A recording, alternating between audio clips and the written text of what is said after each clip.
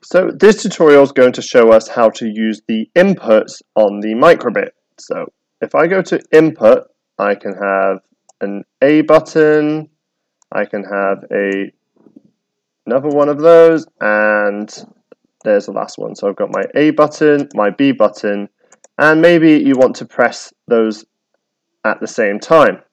Now all I need to do after that is if I go to basic, I can have it show a message. If I go to basic, I can show another message. If I go to basic again, I can show my final message. So on here, I just go to button A. On here, I just go to button B. On here, both buttons.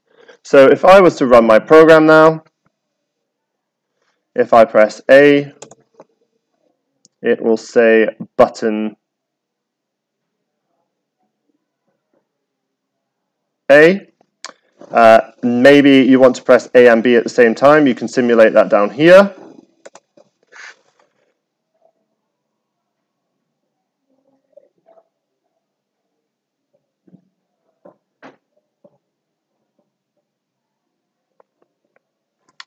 Maybe you want to use button B, so we're going to press that.